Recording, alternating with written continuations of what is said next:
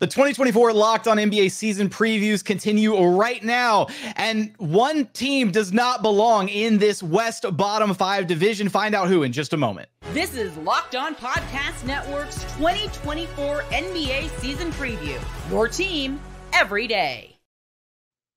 Welcome back to the 2024 Locked On NBA season previews. This episode, we are focused on the teams predicted by FanDuel to land at the bottom of the Western Conference. Now, today's episode is brought to you by FanDuel. Place your first $5 bet, and you'll get started with $200 in bonus bets guaranteed. Visit FanDuel.com to get started. I'm Jackson Gatlin, host of Locked On Rockets, and I'll be your host for this preview. Now, joining me are my fellow colleagues here at the bottom of the Western Conference standings, supposedly. We've got my good friend Mike Richmond, host of Locked On Blazers, Jeff Garcia, host of Locked On Spurs, our fearless leader David Locke, host of Locked On Jazz, and last but certainly not least, Darian Vaziri, host of Locked On Clippers. Guys, this is the West bottom 5, and I know that a couple of us, maybe more than that, but at least a couple of us feel like we don't belong in this group. So let's start with this right from the jump. Which of these 5 teams has the best chance to actually kind of break out of this group and make it into the West play-in standings? My team shouldn't even be in this conversation. I mean, I'm not the highest on the Clippers this season, but with the Jazz, the Blazers, the Spurs, are you kidding me? Like, James Harden, and I'm not the first one to sing his praises, he has never missed the playoffs. So we're talking about play-in, sure, we probably will be in the play-in, but I mean, look, everybody knows the Kawhi injury history, and that's definitely why the Clippers are where they are. Darian, yes. Did you see your starting lineup in the preseason? Without Kawhi Leonard, I did. I mean, that's not. Yeah. Well, okay, get used to that for 35 nights of the year at minimum. Fair enough, but James Harden is a great floor raiser. We know that even at this age, he can still win some games against bad teams like the ones on this panel besides ours. Like, come on. Darian, I love you, but the Clippers are not the answer to this question. The Rockets are? Or the Spurs, but not the Clippers. If Kawhi Leonard plays even 50 games, those 50 games, the Clippers will be a decent team just by virtue of having him on the floor. That's a pretty mountain-sized if at this point. It is. Sorry. I acknowledge that. I think people still kind of sleep on what Harden can do in the regular season. I was going to ask, what's your belief in the 32 games where James Harden is the best player on the team? Like, how good can a 2024 James Harden team be? I think he can win you some games against teams that are below average. That sounds like a team missing the play-in. Can you beat the Rockets with James Harden as your best player? That would be a tough game. That would be How about the Spurs? Oh, absolutely. Oh, there was a lot of confidence. My answer to this question is Jalen Green or Victor Wembanyama.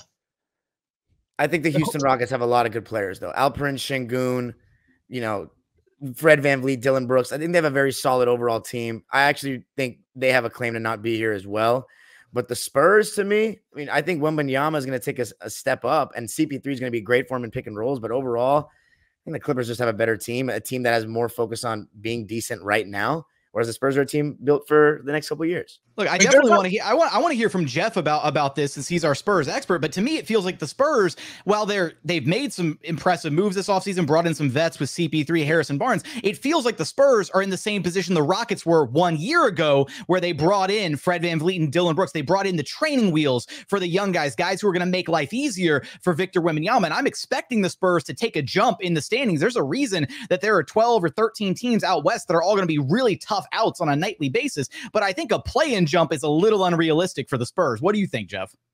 What the Spurs did this offseason, bringing in Harrison Barnes and CP3 is what they should have done last year. Historically, they did it before. They bring in a rookie named David Robinson. They bring in Terry Cummings and, put him in Mo Cheeks and Ross Strickland, and look what they did. They didn't do that last year. I think we know why they were doing that just for draft positioning. Well, whatever. They brought him in. But CP3 and Harrison Barnes are exactly what the Spurs need. I think they will be in the Rockets position that they were last year, knocking on that play-in door. But we're talking about a 22-win Spurs team jumping to, at minimum, maybe a 42, 45-win jump.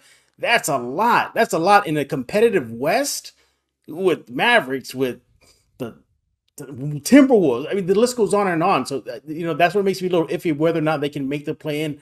But barring that, and who knows if CP3 isn't even going to last the entire season. He could get waived, at mid-season, and then there goes your point guard. So overall, I do think the Spurs will flirt with it. Ultimately, I don't think they'll make it in. All right, hear me out on this for a second. Wait, go ahead. Hear me out on this for 1 second. None of move Kawhi Leonard off to his own category because his availability is such a question mark. None of us have a player on our roster that's in the top 50 in the NBA, other than Lauri Markkanen, who's like top 30, and then maybe Şengün's like 40. But Victor could be like a top 15 player in the NBA this year. There's a chance that Victor's so much better than any of our rest of our best player. That's the only reason I'm mentioning the Spurs, is that there's a real chance that Victor Wembanyama is a top 15 player in the NBA this year. But I don't think Victor's enough to get him into that. It'll get him close, but he needs a co-partner. He doesn't have that right now. He's got good vets around him now. He's got a little bit more structure, and it feels like the Spurs are going to play what is likely going to be a winning brand of basketball this season. Now, is it enough when you look at the lay of the land in the West and how tough it is through, again, 12 or 13 different teams where every single night those are going to be teams that are competing and fighting for a playoff spot? I think we're all kind of in agreement here that the two teams that are maybe not in that bracket are sitting with us right now in the Jazz and the Blazers. And I want to at least make my case for why I feel like the Rockets do not belong. Well, let me rephrase. The Rockets should be in this group because they haven't proven to not be in this group. But I think of the 5 teams here, the Rockets actually have the best chance to make the play-in tournament. They just came off a season where they had a 19-win improvement going from 22 wins to 41 last year. And they did that despite losing Tari Eason, who's an incredibly impactful player. They lost him for 75% of the season. They lost their best player in Alperen Şengün for the final quarter of the season. It really looks like Jalen Green finally unlocked something and tapped into the best version of himself with that insane stretch that he had in March. It feels like he's finally got something or turned the corner where now that's going to be closer to the real version of Jalen Green that we get to start this season. And then they're bringing back or adding 2 major additions in number 3 overall pick Reed Shepherd, who gives them a legitimate backup guard behind Fred VanVleet, something they didn't have last season. And then one of the most under the radar acquisitions in the entire NBA, which happened at last trade deadline, actually, is Steven Adams, who was such an integral part of the success for the Memphis Grizzlies. And he's going to be backing up Alperen Şengün, a very strong 15 to 20 minutes a night of legitimate backup 5 presence, something they didn't have last year because they were relying on the corpse of Jeff Green to play all of their backup 5 minutes behind Alperen Şengün. They were stuck playing small ball when Alp was off the court. They didn't have a backup screener. They didn't have somebody else to make life easier for their guards. They didn't have another rebounding piece because Jock Landale was injured for so much of the season, trying to rehab that ankle injury. I don't see how the Rockets aren't a materially better team this year and how they're not in at least the play-in discussion. All right, well, then let's all unify together and blast other people that aren't here. Who should be in this group? The Grizzlies. Whoa, really? Yes. I think the Grizzlies have a really wide array of outcomes. Like, they could win 52 games and they could win 33 games. Like, I think they have about as wide a window as anyone in the West because they don't have the depth that they've had, and their young forwards that they were going to rely on to take a step forward they're already both hurt, and Vince Williams and Gigi. Like, they're top heavy in a way that they weren't when they were really good. When the Grizzlies were really good, they're really good because they had 12 NBA players, and they're not that anymore. They don't have that. I wonder with the Rockets though, Jackson, do they have too many players who need to play? It kind of feels like they do. They are an incredibly deep team, but this is also going to be the year. This is the year where they figure out who is their 1A. Like, do they have a 1A talent? Do they have somebody that can become a top 25, top 20, top 15 talent? Right now, Şengün's the closest thing they have, but how much better can he get? Can Jalen Green become that guy? Still some major question marks there. But then outside of that, they've got a core 7, right, of young talent. This is going to be the year where they figure out, okay, who's here to stay and who is going to be used in the next big trade to maybe bring a star level talent to Houston. That's why this year is going to be so important. We still don't know whether or not the Rockets are going to reach extensions with either of Jalen Green or Alperen Şengün ahead of the season, or whether they make them go into the year on, kind of a prove it year. And okay, we'll discuss the contracts with you next offseason. There's a lot of questions for this Houston Rockets team, but a question that we have to get to coming up here in just a moment. Which team in this group has the brightest future? It's the 2024 Locked On NBA season preview next. First, today's episode is brought to you by FanDuel. Look, NFL fans, you can start the season with a big return on FanDuel, America's #1 sportsbook. So when you get a hunch in the middle of a game, you can check out the latest stats, view live play-by-play, and so much more on the exact same page where you actually place your bets. You'll get started with $200 in bonus bets guaranteed when you place your first $5 bet. Just head on over to FanDuel.com, and you can take a look at so many of the different wagers that they have available, different division winners, season awards, conference winners, or just the outright Super Bowl favorites. Right now, the Kansas City Chiefs plus 500 to win it all. Right behind them, the 49ers at plus 700, the Ravens plus 750. Houston Texans repping H-Town right here at plus 1,100 to win it all. And then right behind them, the Lions and the Bills also tied up at plus 1,100. So for all those odds and so much more, head on over to FanDuel.com. Okay, guys, the Locked On NBA season previews continue right here. A reminder, you can get daily coverage of your favorite NBA team by subscribing to their Locked On podcast. We also have the NBA covered nationally with Locked On NBA, NBA Big Board, and Locked On Fantasy Basketball. All right, guys, when we look at this slate of 5 teams in the bottom of the West bracket, who do we think has, I guess, the brightest future here? Because there is a lot of young, like collectively, a lot of young talent across all 5 of these teams. Now, I think we kind of mentioned this briefly, last segment. Victor Wembanyama, far by every merit, is probably going to be the best player and maybe the best player in the NBA in just a couple seasons. So that's probably a good starting place for this group. All right, let's start it this way. If you could trade every player on your roster and all of your draft assets for Victor Wembanyama, would you do it? Spurs wouldn't take the trade. They would decline the Blazers trade offer for that. I think they might decline my trade offer too. Yeah. I think I don't think I literally don't think they could get it done for 15 dudes and 12 draft picks. Yeah, I think the Rockets maybe have the most enticing offer with their abundance of young talent, and I still think it's a no. Like that's the kind of talent that Victor Wembanyama is. And that's the position that the Spurs are in. He is a one-man army of it's Wemby trumps all at this point in this group. So I think the Spurs almost by default have the brightest future, and it's almost like we have to just award like the second place team, right? You know what's crazy about this conversation? That's got to be the Clippers.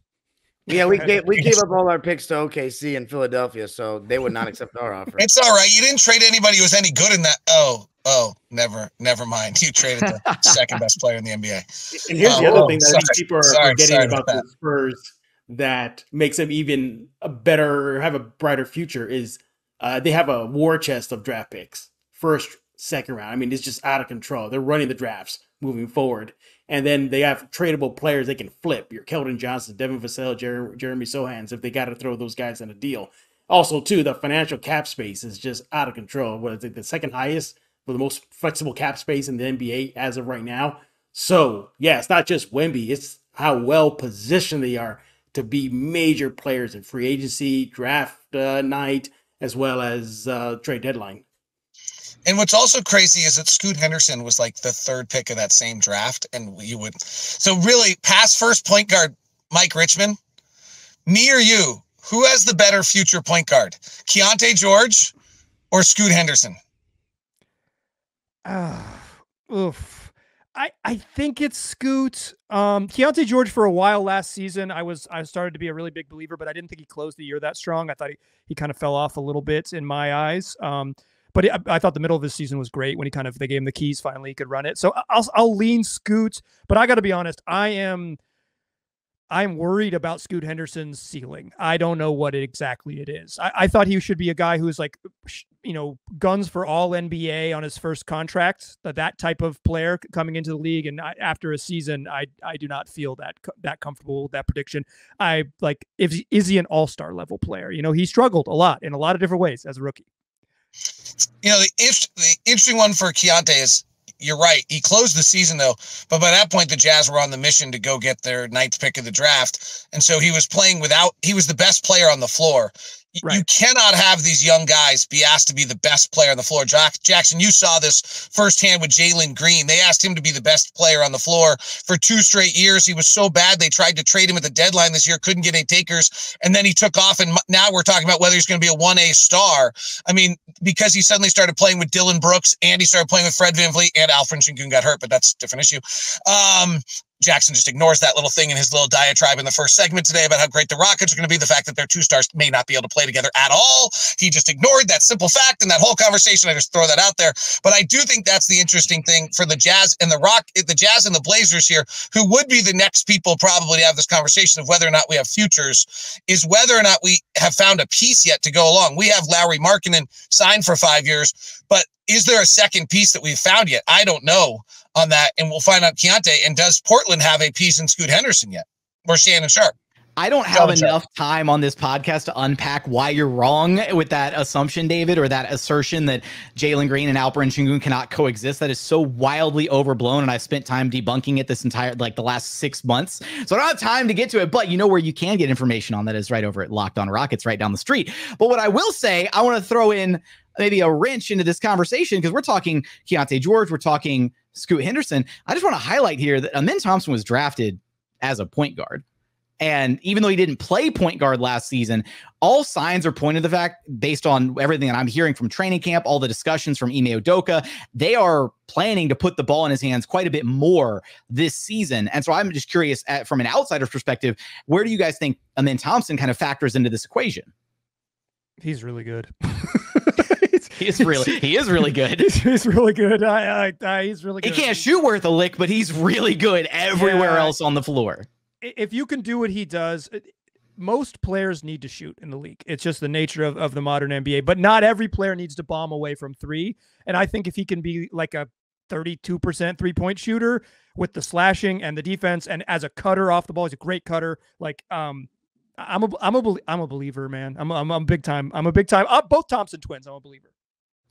I can't wait for David to rain on the parade now. This is where he comes into. I've been doing a bunch of research on this, actually, and this is actually relevant for a bunch of us. Like, it's relevant for Castle and San Antonio also, is that Kawhi Leonard did this like 15 years ago, where you came out of college and couldn't shoot, and then you became a shooter. But I've done a lot of research. I got to do more.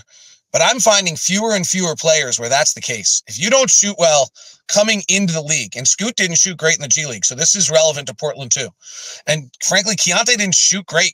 Keontae's not under the threshold, but there's a threshold number where if you're below 30th percentile in your classification and you don't shoot well, I can't find guys who do end up shooting well very often.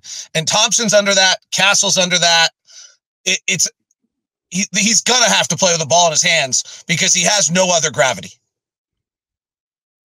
See, that's the funny thing is we saw and I'm not saying this is going to be the full-time thing for him, but we saw last season when Alperen Sengun went down, he played out of the dunker spot. He played as a screener. He played, really well out of the short roll. We saw him using his court vision in a variety of ways. And I don't think that's going to be his full-time gig, but it was really interesting seeing a guy who was drafted to be a point guard kind of embody like this weird, like kind of Sean Marion, like Andre Iguodala kind of, connective tissue role. And after doing that, like that helped kind of open his eyes to what he could do elsewhere on the floor without having the ball in his hands, because up to that point in his career, he'd always had the ball in his hands. Asar had always been the twin that played the more off-ball kind of wing-centric role, and Amen had always been the guy with the ball in his hands. So that was kind of a new experience for him. Now he gets to roll into this season. He's not going to suddenly take all the reps away from all the other guards on the Houston Rockets, but it sounds like they're going to make a concerted effort to give him some opportunities, maybe with some 5-out spacing, let him get downhill, play in transition.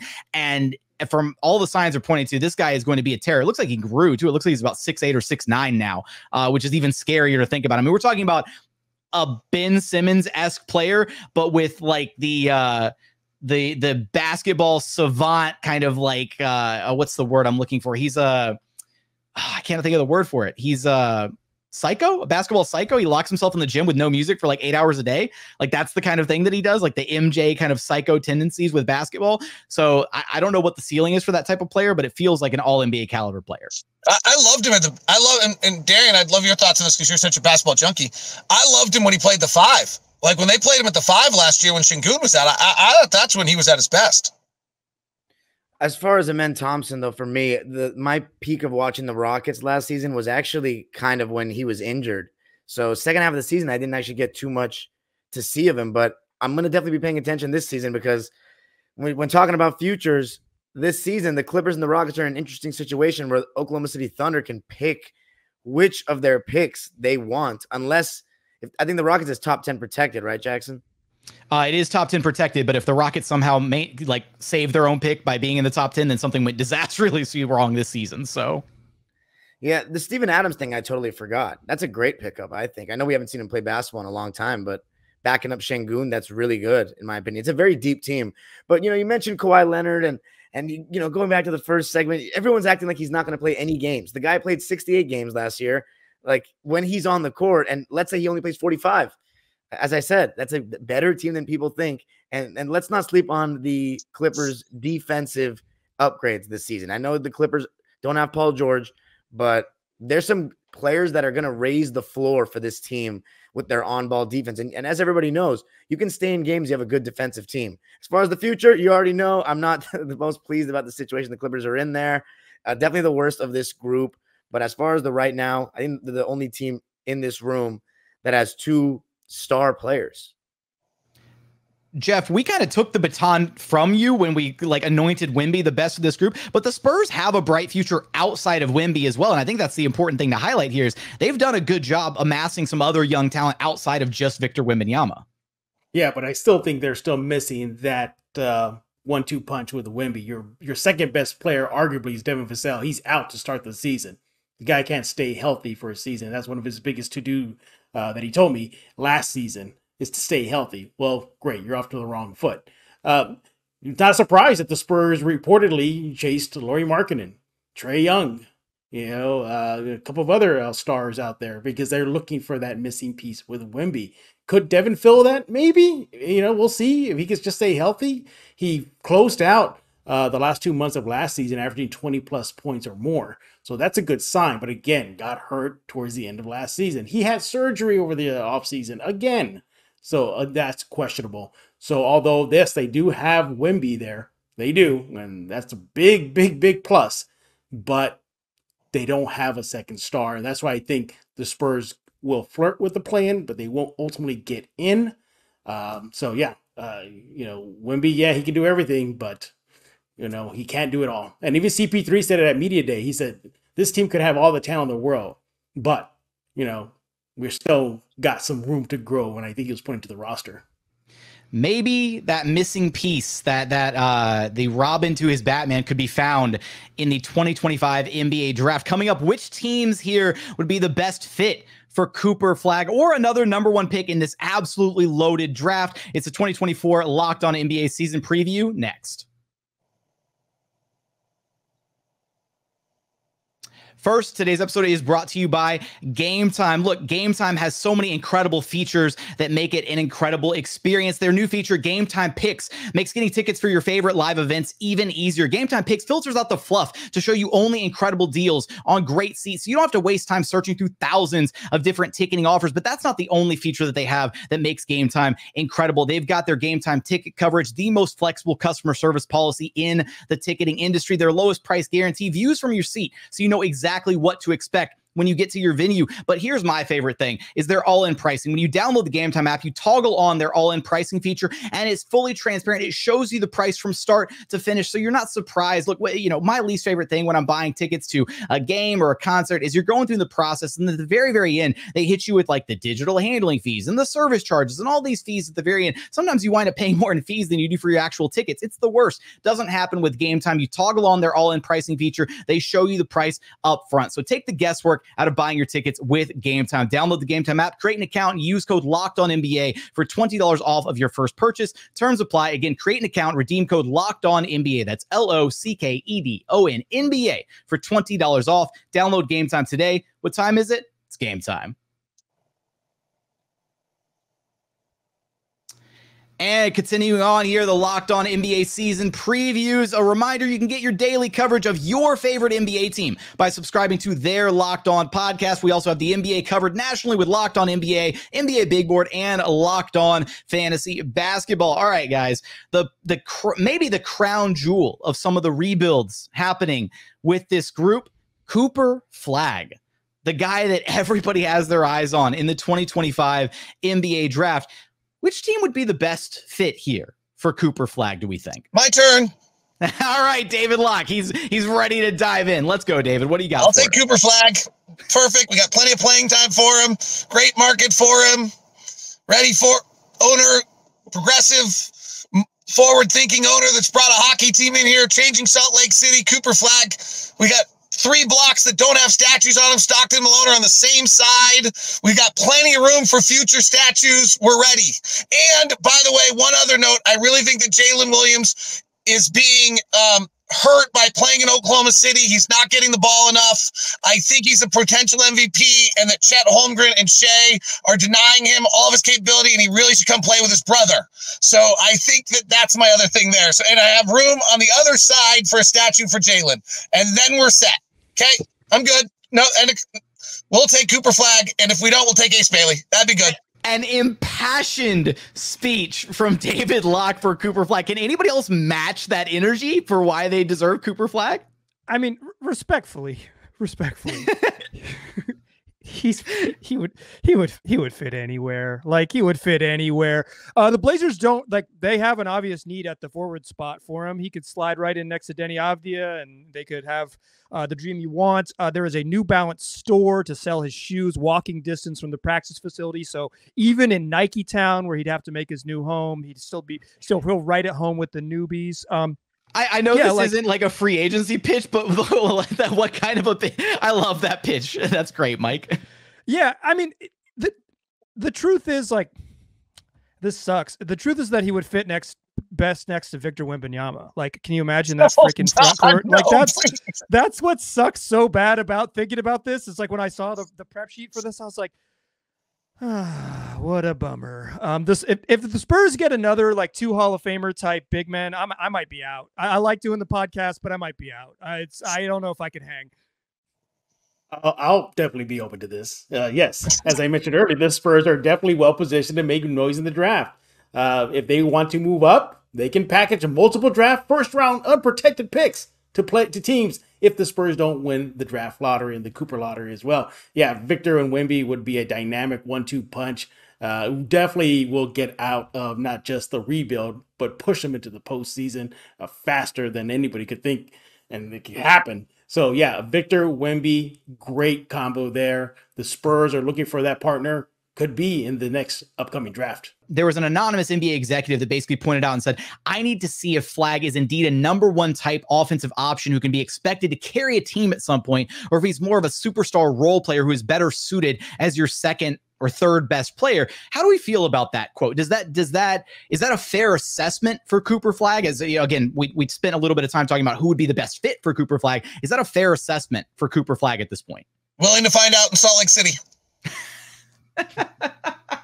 Can't judge him till I see a full game. I don't go off just the highlights, and I never saw his high school game. So we will be tuned in at Duke. Yeah, I mean, go Tar Heels. I hope he struggles in college, but yeah, I bet he'll be really good. I bet, I guess this is like maybe a larger conversation for the whole NBA. What do we mean when we say superstar, right? What do we mean when we say superstar? Because like James Harden's not a superstar. I don't think Lauri Markkanen is a superstar. I don't think the Rockets have one of those either. The Blazers certainly don't. Vic is, right? But is it 6 guys? Is it 3 guys? Like, what do we mean by superstar? Because if Cooper Flagg is one of the top 15 players in the NBA, you're good, baby. You're good. But if you need to be, in order to be like, oh, the #1 pick, if he needs to be his ceiling needs to be, I don't know, one of the top 5 players in the NBA for a decade, then it's like, what are we doing? How are we judging prospects? I think that's a sort of a larger team building question and a bad answer, but it's how I feel about assessing teenagers right now. Jeff, any thoughts on Cooper Flagg other than you want him in San Antonio?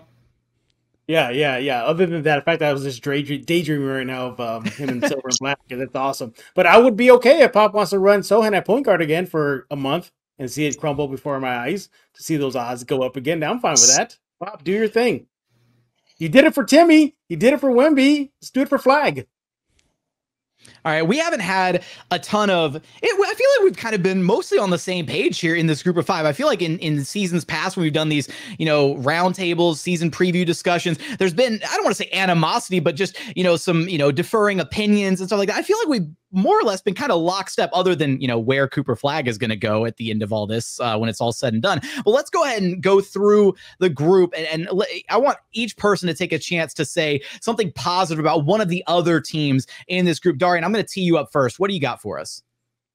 Rockets are easily the only team in this group that has a case to not be in this group, like the Clippers. The Blazers, I think the Blazers have an incredible fan base. That's all I got. Because they're good people. They treat me well. I love them. I love them. Thank you, guys. As the team, it's going to be the worst team in the West, in my opinion, this season. San Antonio, I mean, I'm not going to just pile on the Wemby hype train because everybody said enough about him, but I think CP3, for all his flaws, is going to be really good for Wemby and just add a little bit of seriousness to that team. And I think it's going to be hilarious. Like, I'm fully going to be tuned in. Pop and CP3. Oh, one thing per that's about I feel like JJ Redick all of a sudden, where maybe my instructions were not clear enough, where I'm going to have to accept some of the blame for this. But let's pass the baton to David Locke. David, what do you got for us? I think that Jackson, your team plays in the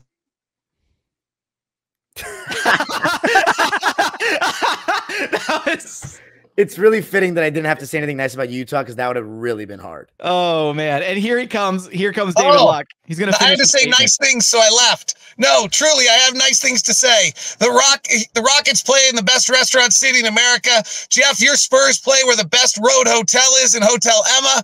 I can't wait to go to your arena, Darian. And Mike, you've got the best TV announcer the NBA's ever seen in Kevin Calabro. Wow, I like it how we are just shirking the rules and we're saying one nice thing about every team. All right, up the ante, Jeff. What do you got for us? Well, I'll stick to the rules. And Jackson, I like that the Rockets and the Spurs still have a nice heated rivalry with the fan bases. That is just fun to watch. Either two fan bases go at each other. It's going to be spicy, because I feel that maybe your team and my team will be fighting for a play-in spot in the West. All right, Mike, not bring us home. I'll bring us home, but what do you got for us? I like that the Utah Jazz have really embraced having multiple courts each season. It's a really nice part of their sort of brand that they play on a bunch of different hardwoods each year. I think it's a really good thing for their fan base and their city that they always get to play on, 3 to 4 different floors every year. I think that's really wonderful. All right, I'm going to wrap it up for us here, and I'm going to lob one over to the Clippers. I love the Intuit Dome. I love everything I've seen about it, all the videos. It looks like an incredible arena, and I don't know about the state of the organization for much longer moving forward. I don't know how much of a shelf life we have on the James Harden, Kawhi Leonard duo, and what the future holds for the Clippers with their lack of assets. But this almost feels like a backhanded compliment at this point, but the Intuit Dome looks like a sensational arena. With that, that's going to do it for our West bottom 5 Locked On NBA preview. Thank you, everybody, for tuning in. One more time, all of our hosts here. I'm Jackson Gatlin, host of Locked On Rockets. We have Mike Richmond, host of Locked On Blazers. Jeff Garcia, host of Locked On Spurs. Darian Desiri, host of Locked On Clippers. And our fearless leader, David Locke, host of Locked On Jazz. Thank you for listening to the 2024 Locked On NBA season preview with the West bottom 5. If you want to hear how the rest of the NBA will play out this year, subscribe to Locked On NBA wherever you get your podcast, part of the Locked On Podcast Network, your team every day.